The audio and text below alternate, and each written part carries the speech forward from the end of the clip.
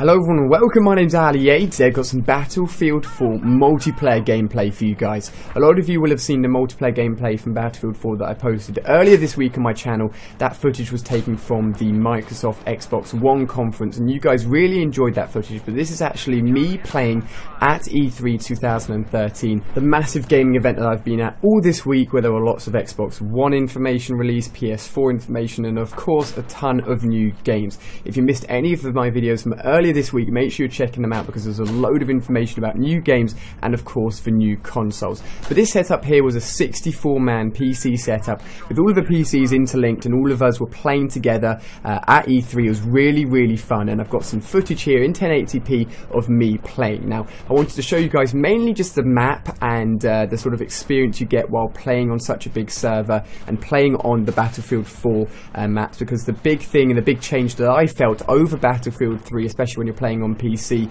is the actual maps and the way that you can interact with them, the destructible environments, because of course the building I'm just about to head up to now can actually be toppled. If you shoot at the pillars at the base of this enough with RPGs and explosives, it will eventually topple the whole of the building into the water, and then the area where the building was will just turn into a wreckage site basically. There's actually a flag on top of this building, and if you get on top of this building and you capture the flag, it's a C flag I believe, then you are going to dominate. You're going to do really well on this map, because once you have that top of the building, you can then spawn there every time you die. You can then parachute off the top and go and access quickly and easily any of the other parts of the maps. That's one of the best places to lock down and to keep a hold of. Now of course I'm not a big Battlefield player, I'm not a big PC player, so I didn't do amazing, but I wanted to show you guys just some highlights, give you an idea of what this map is like and let you know what I felt when I played the map. And here's me shooting at the bottom of the building trying to make it topple down. Battlefield 4 did feel amazing, it looked amazing,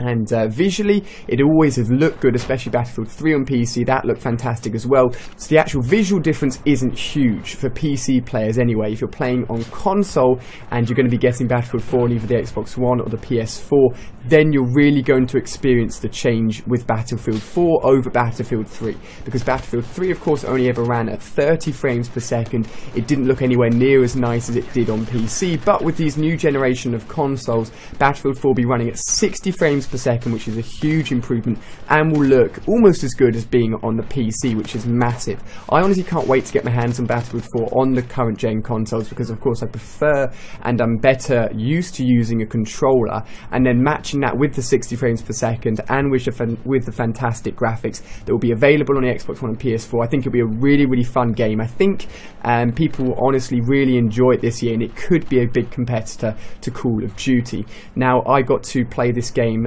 for about half an hour, so I got a bit of footage for you guys. This has been cut down just to some highlights, but I want to know for you guys what you think of Battlefield 4, if you think it's going to persuade you to buy it from the footage you've seen in this video and other videos I've posted, or if you're going to be sticking to Call of Duty, because of course we've got a Call of Duty Ghost gameplay reveal for the very first time earlier on this week. Last Sunday I was actually at the Call of Duty Ghost event, and that was really good fun. We got to see some footage of the campaign. Of course we won't get any Ghost multiplayer gameplay until around September, August time, so we've got to wait a little bit longer for that.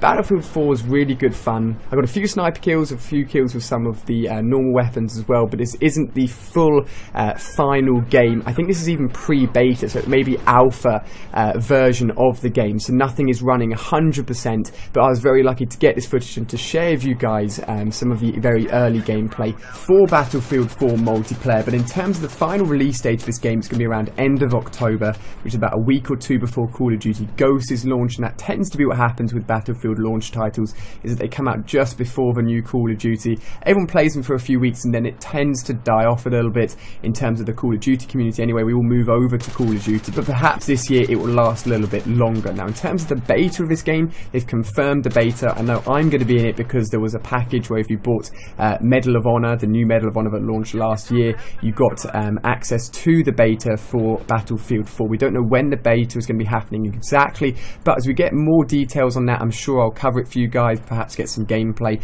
live for you guys, because of course I couldn't record this live while I was playing at E3. There's too much noise, couldn't happen. But yeah, I'll keep you guys updated with all important information to do with Battlefield 4, of course, if you guys want to hear it. But what I'd love to know from you guys in the comment section is your initial thoughts and opinions on Battlefield 4. We've seen both multiplayer and single player now of Battlefield 4, so we've seen both aspects of the game, albeit not fully complete version of the game, but it still looks fantastic at this point. I'd love to know what you guys think of it. Will you be picking up the game either on PC, on the current consoles, or on the new consoles? Let me know in the comment section down below. But hopefully you guys have enjoyed this gameplay. I apologise for not getting the best gameplay in the world. Of course, I'm not a Battlefield or a PC player, but it was really good fun to play, and hopefully you guys got a good overall look at this game from the footage I have for you guys. So thank you very much for watching. I hope you've enjoyed. If you've done so, give a video a like, and if you haven't seen any of my videos from earlier this week, I covered Xbox One gameplay and information, PS4 gameplay and information, and of course there was Call of Duty Ghost gameplay. Make sure you check out all of those videos. Thank you very much for watching, and I'll see you on my next video.